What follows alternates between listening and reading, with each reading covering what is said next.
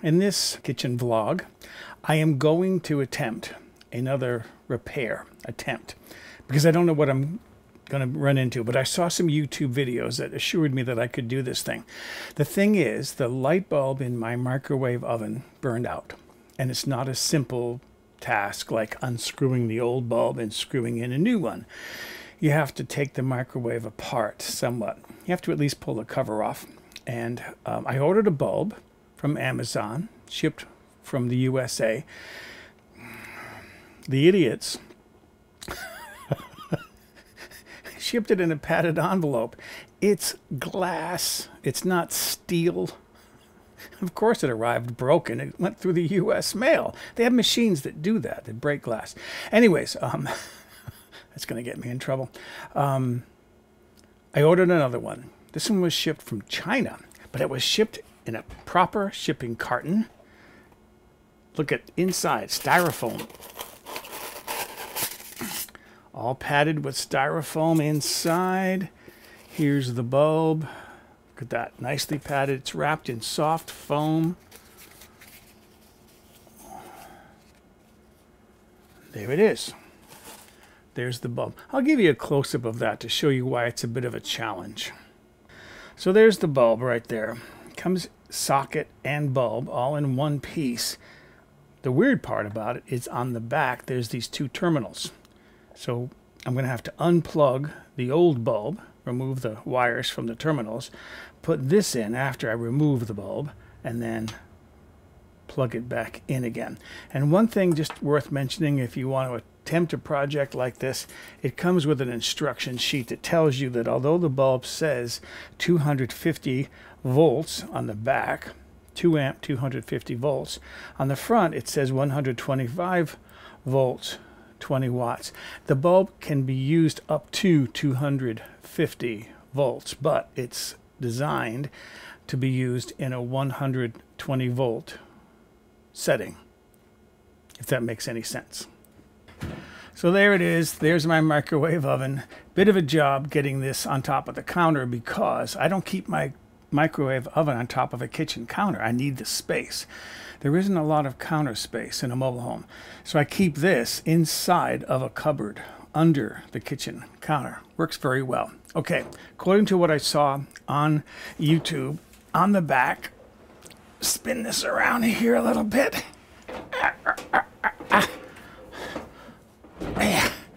Like so. There are 5 screws on the back here, Phillips screws that I have to remove, and then I can lift the cover off.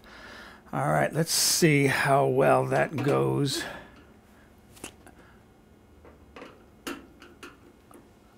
Oh, these aren't Phillips screws. These are special screws that you have to have a special wrench. I gotta go see if I have a wrench to do that. Are they Allen wrenches? Let me go see what I've got. Okay, here's the problem with the screw. I've got a spline wrench. I have these because I used to fix IBM typewriters, and there was a time when IBM typewriters were all put together with screws that required spline wrenches rather than Allen wrenches. That won't go in there very well. It won't go in there because there's a little tip thing inside, so it's like what you need is a hollow spline wrench. They don't make it easy because they don't want you to do it yourself. I mean, you have to pay a technician. What is it, $55 an hour, $60 an hour, maybe $120 an hour to change a light bulb? Hello. This is what they make Dremels for. All right, get this started.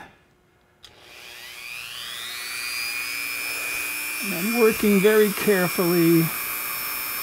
I've got a metal cutting blade.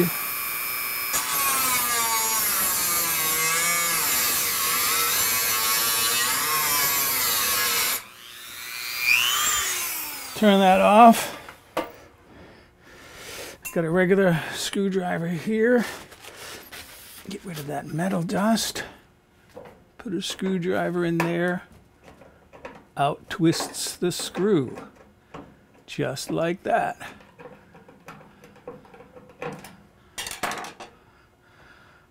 Ta-da! How difficult was that? All right, I got 4 more to remove, and then I can take the cover off and start looking for the light bulb. And if you don't believe me, and there's no reason why you shouldn't, there it is. IBM, right? Socket keys, IBM. I got these like when I was 16, 17 years old because my first real job, other than bussing tables at a restaurant, was fixing typewriters. So these things are like 50 years old and they still work. Check this out. Besides the 5 on the back, there are 2 on the side that have to be removed. But these don't require a special wrench. These are just Phillips screws. Yes, that's a plane going overhead. I live near the airport.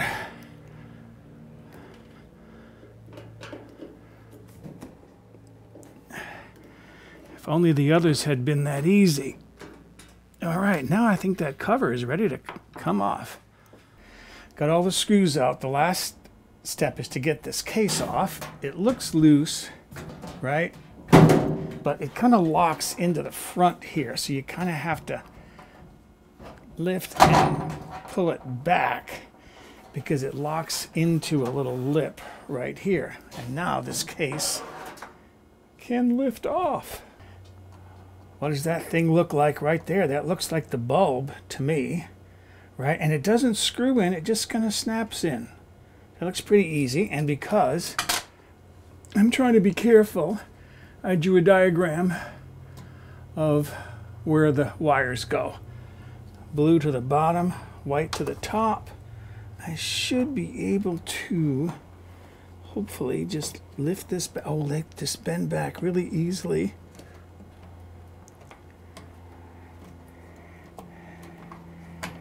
And there it is. The old bulb all black and burnt out. All right, let's get that replaced. Okay, are they the same? Not exactly.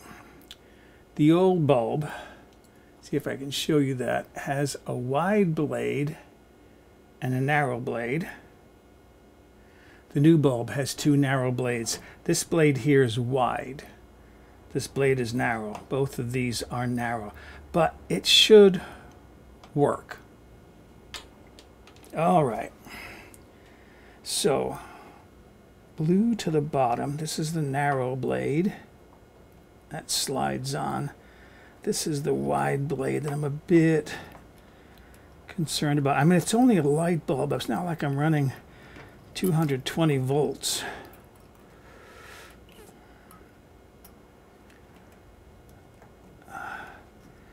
And I'm going to really have to force that on all the way to get that to connect, because it gets wide toward the top. There it is. That's locked into place. Make sure that's not going to vibrate loose. No. And then just line up the 2 holes with the 2 pins, snap it into place, and that's locked in place. Okay, next step is to plug it in and then open the door and see if the light comes on. All right, let's see what happens. Press the button, open the door. I can see from over here the light is on, and there's the light on in my microwave. I have light. So there it is, assembled again. It's just simply a matter of doing the exact opposite that I did to take the cover off. You just want to make sure when you get the cover on that when you slide it into place that you get it fitted into the grooves on the sides as well as the top. It's like a tongue and groove joint that everything slides into, and then you put the screws in, the 2 side screws and then the 5 back screws. Now I'm ready to put this back into the cupboard where it came from. So there it is. I have light again in my microwave, which is important because, again, the microwave is down inside of a cupboard and there isn't a lot of light down there. Was it easy? Well, it was easy enough considering what it would have cost me for a service call and for the bulb. They probably would have charged me $25 for that bulb. I got it for between $6 and $7 on Amazon, free shipping if you buy enough. So it worked out well for me, easy enough. If that bulb burns out again within the next year, I'll probably order 2 or 3 of them just to have them on hand because it's a relatively easy fix. So that's my kitchen vlog for today. Hopefully you were a little bit entertained by it or bored enough to get a good nap. Thanks for watching. If you haven't already subscribed, please do so.